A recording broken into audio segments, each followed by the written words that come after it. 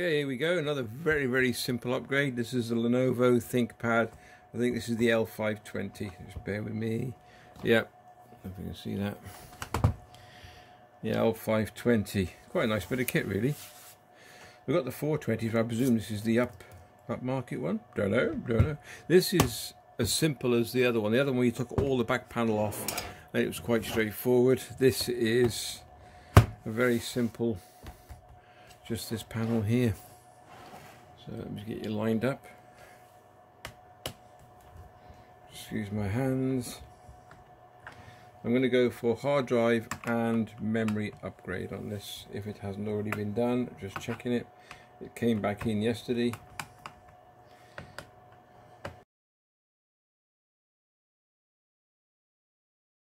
So we got a spare slot. I don't know what's in there, to be honest with you. We'll have a look at that now. It looks like a 2 gig.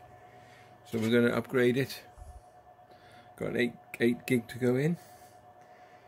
And depending on what we got, this is a 240 gig Intel SSD drive, solid state drive. So I think we just slide him back. That's him. And lift the front up.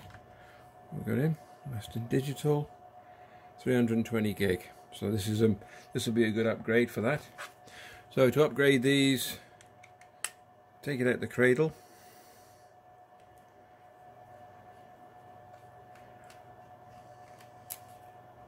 Like so. If you take it out of the cradle in the position that you find it, it must make life a lot easier for yourself.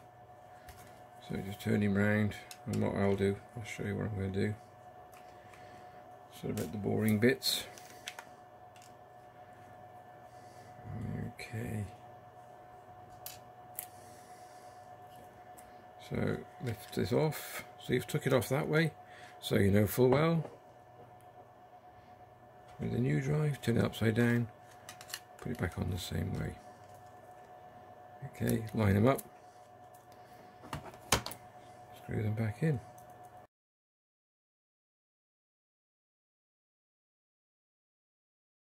And there we go, that's the one upgrade done. So slotting back in, same way. Line him up.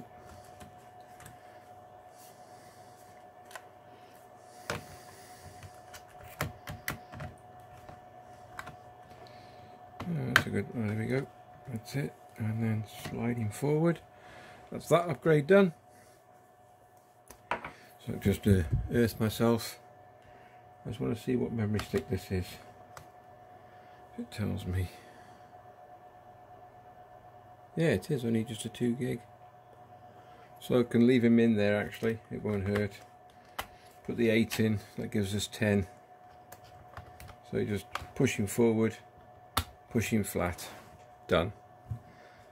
Now we could fire it up before we put the case back on again, which is not a bad idea, because that way you'll know that the memory is compatible and she fires up and works. So I tend to do that if we got power, but if we haven't, just bear with me. Didn't think we did have.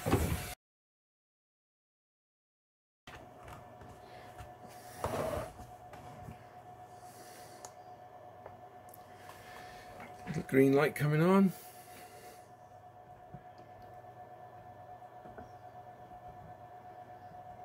There we go.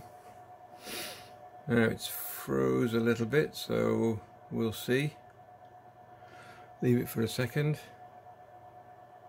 because it might not like the 2 sticks in there together.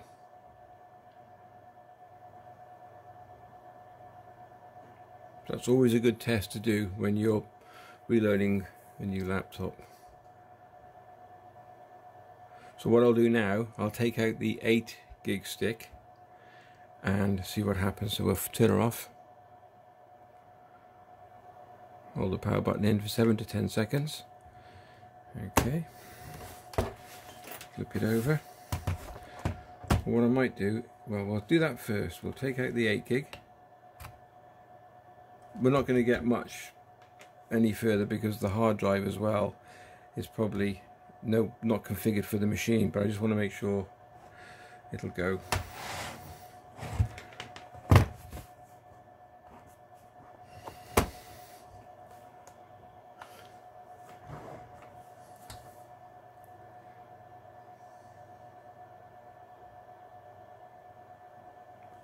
I think the hard drive is just when you swap a hard drive, I didn't realise it had a an operating Windows system on it. Yeah, so I don't think it's the memory. I think the fact that the hard drive has got already an operating system on it, which is not compatible with the hardware in this laptop, so therefore it just goes, well, I'm not going any further. So we'll do a total reinstall and go from there. So we'll get a USB stick going. We'll go into the BIOS if we can first. See which, I think it's either F2 or F10. Okay, let's try this first.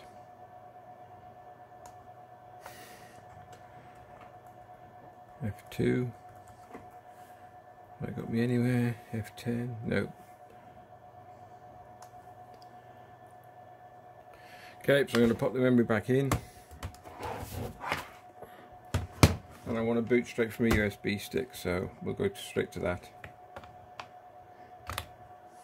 Okay, I'm not going to put the cover back on, like I said, till it's fully tested.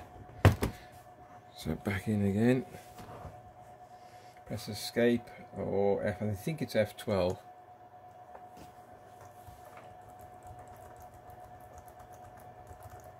There we go. Right, so now I want a USB stick with Windows 10 on.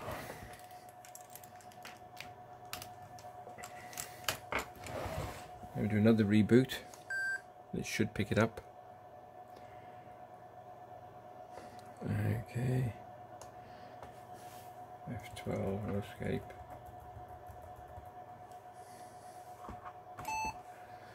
Right, so we should get...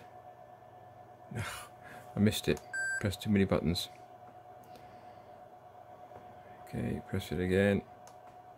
F12. I think it's F12. I did press escape. Variant boot list. Right, so now I'm going to come down to secure lock, which is what I put in. Press enter, and we should get a boot from that. Right, hopefully that should work.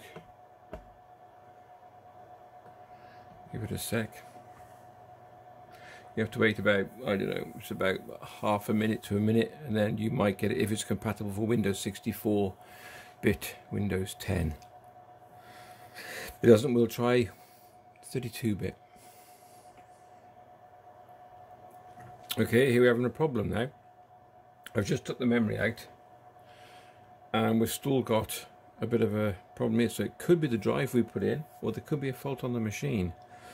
So I'm going to pop another drive in, and then we'll go from there. This time I won't put the casing on. Like I said, we'll just test it. This is where it makes life a lot easier. So we'll switch off, and I'll get back to you in a sec. Okay, slide the drive out.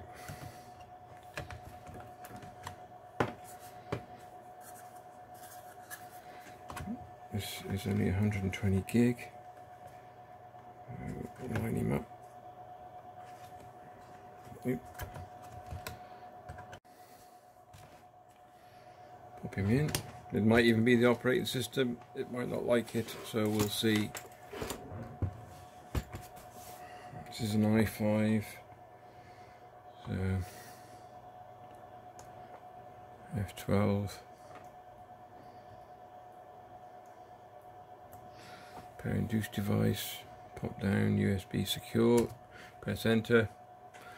Okay, I'll come back to you if it works. Nope, we still have the same problem. So I'm going to try Windows 10 32-bit.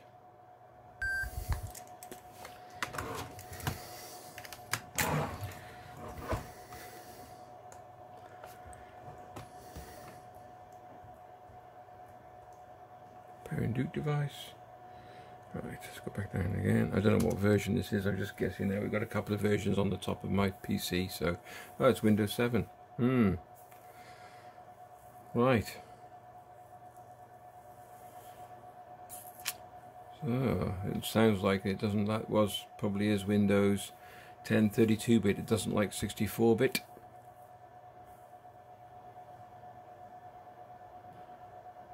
So what I'll do now, I'll stop it again and change it over for the 250 gig SSD. I've put 128 gig SSD in it. Mind you, I could leave it at that, to be honest with you. It's only a spare machine. United Kingdom. Next. No, I'm going to stop it because I want to put the memory back in. Yep, cancel. It won't do any harm anyway, so turn it off. No, that's off, sorry. That's off. Right, so pop it over. I'll pause you. I'm going to do the case for this, for the hard drive. Put the memory back in. Well, I'll put the memory back in while you're here. I'll swap the hard drive over.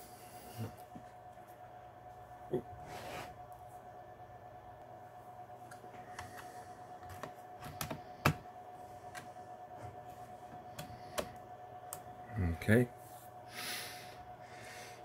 What I'll probably do really is just see if this works now, see if it fires up with the 8 gig of memory in it, so it's 10 gig altogether, 128 gig SSD, probably running Windows 7. What I will do then, I will download using a USB tool I've got on my PC behind this machine, that one behind this one, and I will download 32-bit Windows 10 and we'll give that a go. Let's just see if we fire it up with the memory in. F12. Sorry for the long-winded video, but this is okay. Secure lock, enter. Let's see if she boots straight away. So yeah, it's looking pretty good. So it must be Windows 10 64-bit it doesn't like. I'll download 32 and then we'll give it another go and see how we get on with that one. Just see if that goes to the end.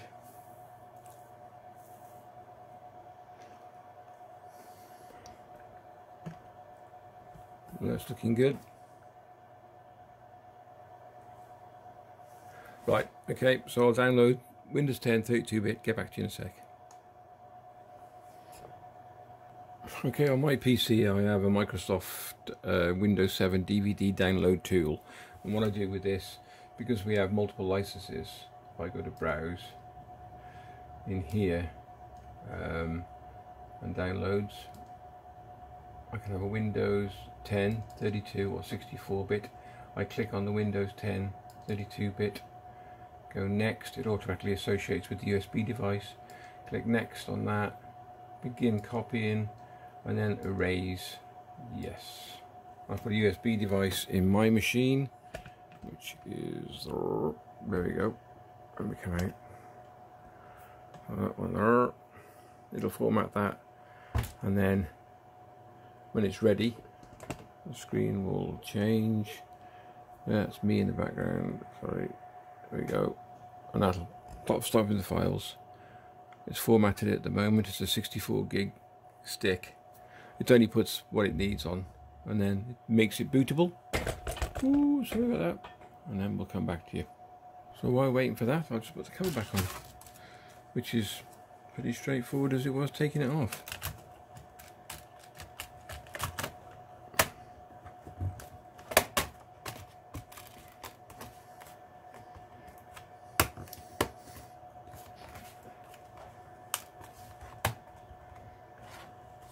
It's a bit tricky on there.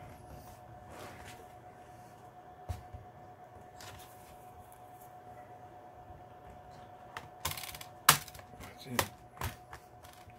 This corner in, that corner in.